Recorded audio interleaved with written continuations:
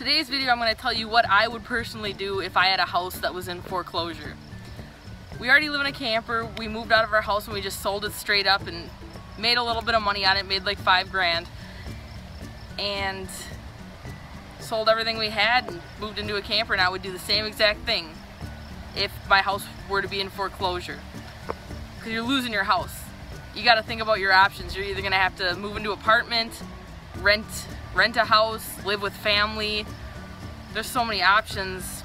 Or, you know, you could, one not very uncommon option would be to live in a camper, live in something mobile, a tiny house, even tenting if you live in the right conditions. I wouldn't do it in the winter time, but it'd be a cool idea. I've thought about it. So the first thing I would do would be get a garage sale ready, sell everything you can, get down to the basics. Hey Alma, the minimum stuff that you absolutely need.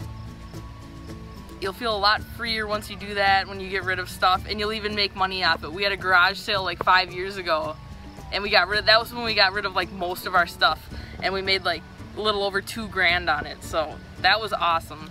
Sell everything, just get rid of it. Furniture, even if it's like sentimental to you or something in some way, like certain things, I've taken a picture of it, it's on my phone, I know I've had it, I can remember what it looks like, and then just donate it or get rid of it. Like even boxes of pictures, like people keep the weirdest stuff, like boxes of pictures of family, like either scan them and upload them to your computer to save so they're not like, so you don't have a bunch of stuff laying around. Or I've even taken pictures with my phone of the pictures, so you know you can still have them but they don't take up space, stuff like that. Or like artwork from when you were a kid in school, like parents probably have all their kids' as, you know, papers from, you know, kindergarten into when they graduated. Just save important stuff, take a picture of it so you can remember it, get rid of it. Seriously, just keep the basics. Couple dishes for how many people are gonna be living with you, you know, silverware, all that stuff. Minimize your clothing if you can. I literally have 2 pairs of jeans, and I don't really even wear jeans. I should probably just get rid of those. Then I have like workout clothes, like several different pairs of them, and those like fold up so small they don't even really take up much space. And then I have like 2 dresses, which I don't really wear. I have 3 pairs of shoes. I have cycling shoes, a pair of running shoes, and then I have flip-flops, which I should probably get rid of because I fell once in them and got a scrape on my foot, and they're just kind of useless. I'd rather just be barefoot. So you can really, really downsize a lot of stuff. You know, keep the important stuff that's going to benefit your life, because the main things you need to worry about is your health, your happiness, keeping a roof over your head. Man, health, I feel like health is where it's at. So like, you know, keep room for your food storage, find a way to, you know, have your workout equipment with you. Like we have all of our bikes on the back. We have 3 different bikes on there. What else? We have a stroller that we keep in the back seat of our truck because for running, Alma can't really run yet, so that's the only time I use a stroller is if we go on a run. Yeah, seriously, just free up your life for the important things. You don't need a huge walk-in closet full of designer clothes so that you can go out to the club and impress people. Like, I've never done that. I don't even see the point in it. There's no point in it.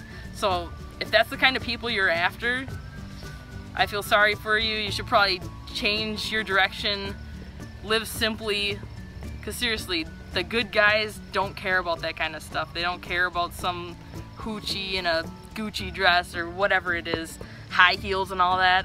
I plan on never wearing high heels again in my life. What else can I say? Yeah, foreclosure, it happens all over the place. It's a flawed system to begin with. The bankers are just creating money out of nowhere, just printing it on paper like it's nothing, because it seriously is nothing. Might as well just burn it. Seriously doesn't make any sense. I would seriously... Hi, Alma. Yeah. Just treasure the experiences. Don't treasure the things that you can buy material-wise, like accessories and shoes and clothes and vehicles. It's like, yeah, we do have a really expensive and nice vehicle, but it's all we have and it's what we live in. So check it out. That's all we got. That's what we got, and it's awesome. Loving it. So yeah, make moments and experiences. Travel around, travel the world. Meet awesome people.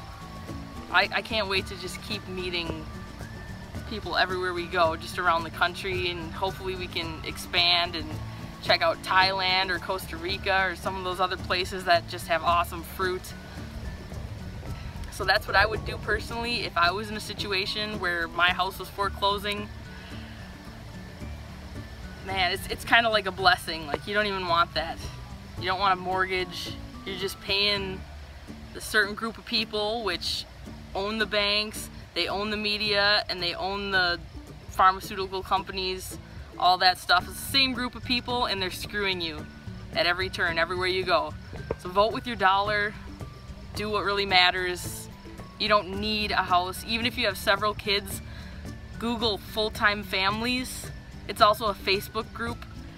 There are lots of people in that group where they're in a camper and they're traveling full-time with 6, 7, 8, 10 kids even. So don't let that stop you. It's actually, I feel like it's more fun for the kid because then they can be homeschooled. They don't have to sit in a desk all day, and it's just fun.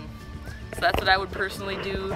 Check all that stuff out and ditch the mortgage. Get rid of it.